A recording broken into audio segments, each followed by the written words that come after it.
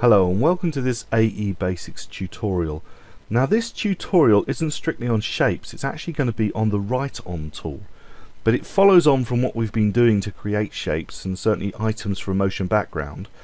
And I'm also going to use a similar sort of approach to the previous tutorial where we created this spiral in After Effects by pasting in a path from Illustrator.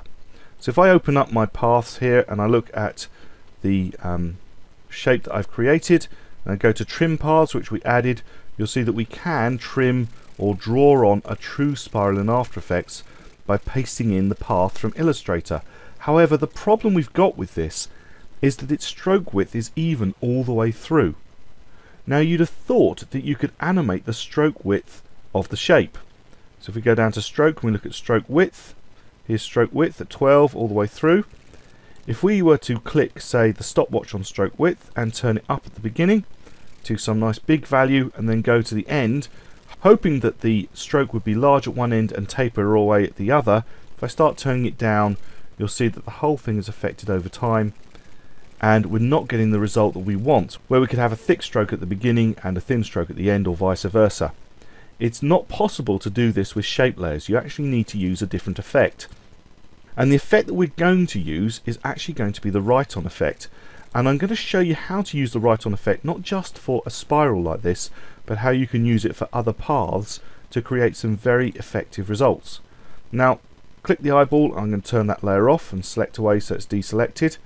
And you can see over here I'm in the Effects and Presets panel, and I've started typing the word write. So if I just get rid of that to show you again, here's your Effects and Presets. You've got all your Effects and Presets in there. To find an effect, if you know what the name is but you don't know where it is, you start typing into it and within no time at all you'll find the effect. There's the effect, it's called write-on, it's under Generate Write-on. However, you need to apply write-on to a solid layer. So I need to select my composition down here and then I can go to Layer, New, Solid and make sure it's comp size. It doesn't really matter what the colour is. I'm going to make mine a sort of a medium red and click OK, and then I take the write-on effect. Now I could just drag it and drop it up here in the composition panel, but probably the better way of doing it and best practice is to take it down to your timeline and go over the actual layer that you're going to be applying it to, because that way you know it's gone to the right layer, and just let go. And now we know that this solid layer has got this effect applied, and it's probably better to rename your solids. I probably should have named it while I created it, but I'm going to name it by hitting the return button on my keyboard and call it write-on, so that if I had a complex composition I would know which layer had the write-on effect applied, so that I could easily find it without any problems. So the write-on effect is applied. Let's have a little look at the write-on effect. Now the write-on effect has got a brush position, which is this little target point in the middle. That's where it is applied. And as you can see, as I move it around, these numbers will change to show you where it is. So to apply this effect, you need to animate the brush position. This is the colour that will be painted on or written on, and this is the size of the brush. So I'm going to take it right up so it's nice and big, and actually I'm going to zoom in so that we can see it a little bit better. So we've got the brush size that we can play with. We've also got the brush hardness. If I take that up to 100%, you can see it's got a solid or a hard edge around the outside. Then take it back down, you can make it nice and soft at the edge. I think the default was 79, so I'm going to take it roughly to that place. And also you can change the opacity of the brush. So I can turn it right down to be invisible, or take it right up. You can play around with these to your heart's content. We'll come to the other ones in a moment. Let's start dealing with animation to start off with. So I'm going to go back to Fit with this drop down, and let's just do a quick animation over our 5 seconds. So brush position, hit the stopwatch, I'm going to go forward a couple of seconds and pull it across. That creates a fairly straight line, or totally straight line in fact. But if I go forward a couple of seconds, or a second in this case, and pull it around, you'll see that I've actually got a nice curve. If I go to the end and do the same thing and pull it around from there, I get a curve going the other way. And I've actually got an animated shape coming on, or an animated line coming on. Okay, now what we wanted to do, we wanted to change or taper the stroke width from one end to the other. Now, you'd have thought that all you needed to do was to go to the front and click brush size, and then go to the end and change it. But look, the whole stroke is affected in one go. That's not going to solve the problem. I'm going to go back to the beginning, turn off that stopwatch for now. No, the answer is going to be found by going down to this property here, which is called brush time properties. At the moment it says none. If you click on that, you'll see you've got three options, well, four options including none. We can actually click on one that says size, which is going to affect our brush size. We can also affect the hardness, which is the one below, we were looking at that earlier, or both of them together. Now all we need to affect is the size. Click on size. Now let's animate the brush size, seeing we've changed the brush time properties. Click the stopwatch at the beginning, go to the end and take it down from 50 to whatever you want it to be. I'm going to take mine right down to almost 0, I think. There you go, 0, maybe 1. We've actually animated the size of the stroke over time. So it starts big and goes down to very small. But if I just zoom in at the end here, you'll see that you start to see a whole bunch of dots that happen. We can actually get rid of those dots if we want, or we can have more of those dots with the brush spacing property here. If you take it bigger, you'll get bigger dots that go over a longer part of your timeline. If you take it down to its lowest value, which is 0.001, you'll pretty much end up with a smooth line all the way through. So that's how you can actually play with the size of the dots and make sure it looks a lot smoother. Now also, there is another property above that which we haven't looked at, which is called stroke length. And what you need to think of with stroke length is, how long do you want this to stay in place? At the moment it says 0, so that when I go all the way through, this stroke, or the length of this right-on stroke that we've created, is going to stay on screen for the whole length of my animation. But if I want it to start drawing off after, say, 2 seconds, I take this particular stroke length and drag it up to 2 seconds. There. And then go back to the beginning and hit play, and you'll see that after 2 seconds this stroke will start to draw off again from the beginning. So click and play. 1 second to 2 seconds will be fine.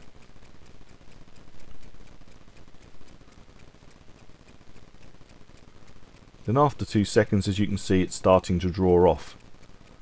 I'll let that run all the way through.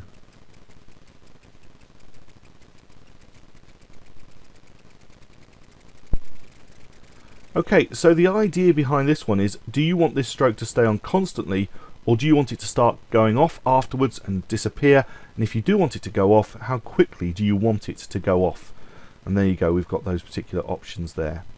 Right, now the other couple of things that are going to be quite important to us is right at the bottom, where we've got this one that says paint style. At the moment it says on original image, which is this medium red. Remember that medium red. If I click the drop down, I've got something that says on transparent. If I click on transparent, now it's going to be drawing this stroke on a truly transparent background, giving me an alpha channel. So I'm drawing over something else, which is brilliant for the shapes that we might want for a motion background, say for a text creation, or if you want to create arrows or swirls or whatever as shapes that you can use in something else. But also you'll see at the bottom we've got reveal original image. Now our original image is a medium red solid, so if I click reveal original image, it will start to reveal the background, which is a medium red solid, and I can take that through all the way through. But of course you could have a picture underneath, and you could start to reveal the picture as you started to work through.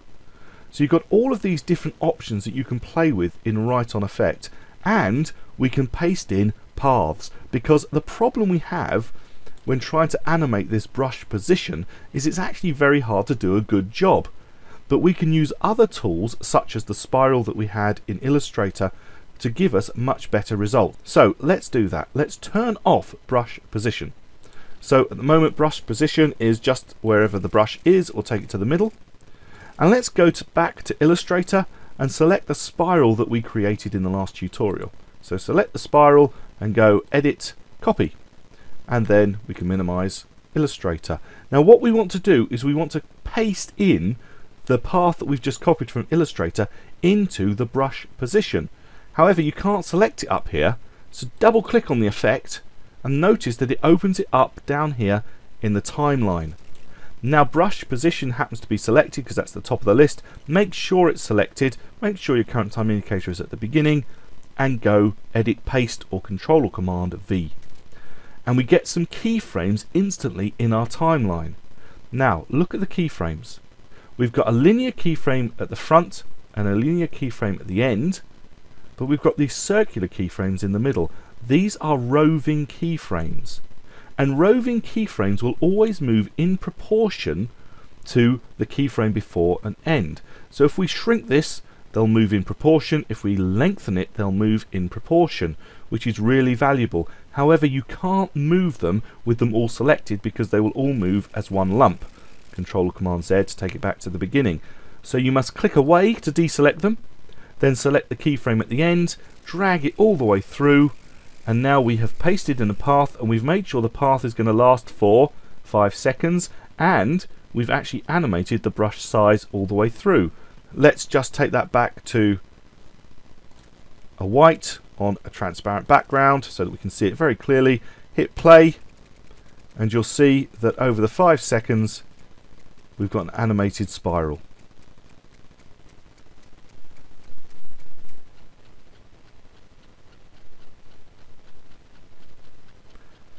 That clearly starts to draw off because I've left this at 2 seconds.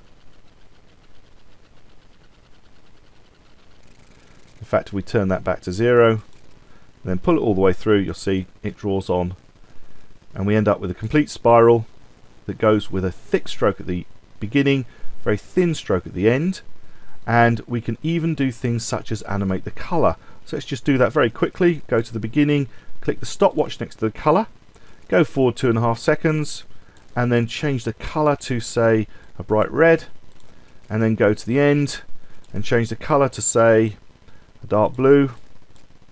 Click OK. You can see that we're not only animating the stroke, we're also animating the colour of the stroke all the way through as it goes through and tapering out, and that is truly on a transparent background.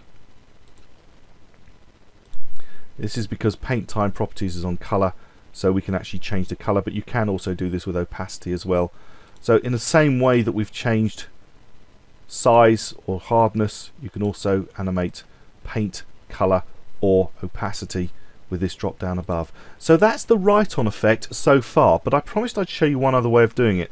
We've done it with a spiral, which is great, which means we can create a spiral, we can create something that's great that can be used as an element in some sort of motion background or whatever. So let's now do something a little bit different. I'm going to leave in place my colours and my stroke width and everything, but I'm going to turn off my brush position, make sure that the layer is selected, and then select the pen tool, and then very quickly, forgive my rubbish drawing, I'm going to draw a mask on this layer and just see what I come up with. There you go, there's a rubbish hello, done really badly. But now I have a mask. Open up my mask, open up my mask 1, and make sure that the mask path is selected, and then copy it, Control or Command C. Go down to my brush position, Control or Command V to paste it. Notice that I've got all my keyframes, including my roving keyframes. I can now select my mask and delete it entirely. And now I've deselected these keyframes, I can take the linear keyframe and pull it out over my full 5 seconds. And then I'm not going to push the spacebar, I'm just going to pull it along, and you'll see that my rubbish hello is actually animated all the way through, taking into account all the changes that I've made before, including the changes in colour and the changes in stroke width all the way through, and that's done on a transparent background. And if you've got time to create a really good mask, you can do something far better than this very quick example. So that is the write-on tool. Really powerful and really easy to use, especially when you know that you can take any path, be it from Illustrator or a mask that you've created from any layer, copy it, paste it into the brush position, and then stretch it out or shorten it down to last the length of the animation that you want to create. Well, I hope you found this tutorial useful. It's a really powerful effect. My name's Andrew Devis, and thank you for watching.